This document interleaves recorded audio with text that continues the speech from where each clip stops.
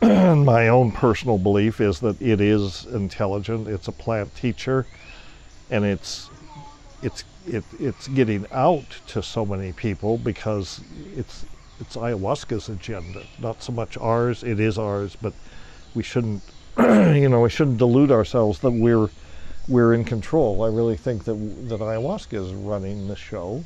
It reminds me of that every time I take it, and it's kind of obvious. It is running the show, and this is happening because it wants it to happen.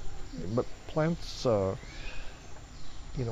they basically want to do is spread, and they want to reach into new environments. And for a plant, and I really do believe that the relationship with humans and ayahuasca is a symbiosis, right? And it's to the plant's advantage to have this symbiosis with these primates, because it means that it has an evolutionary free ride for a while.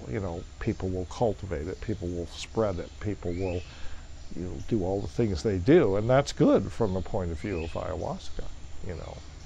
I sometimes say ayahuasca is a liquid. It's going to fill any hollow, any niche that it can find. Ayahuasca, like any drug, like any technology, is just, it's morally neutral. The morality comes from us. The morality comes from within the human heart.